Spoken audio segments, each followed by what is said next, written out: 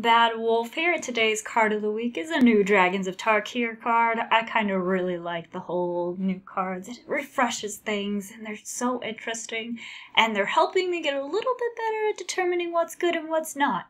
Very slowly. Still not where I want to be yet, but I will get there eventually. I just gotta play more Magic. That's how it works, right? And I'm really excited to play with this card and try it out and see how it works exactly.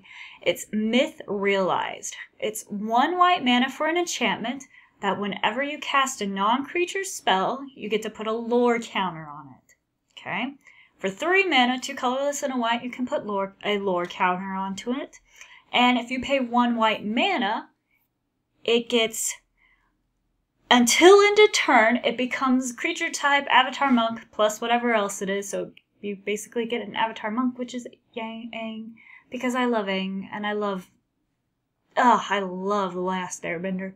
Not the movie, the anime TV series. That's the only way to watch it. Anyway, you're going to be an Avatar Monk, and it gets power and toughness equal to the number of lore counters on it.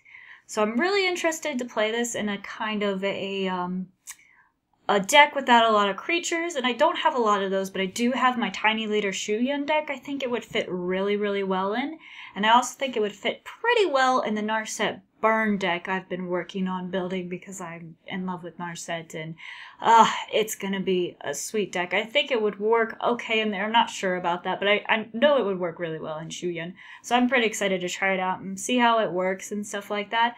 But let me know what you think of this card in the comments below, like this video, and subscribe for more.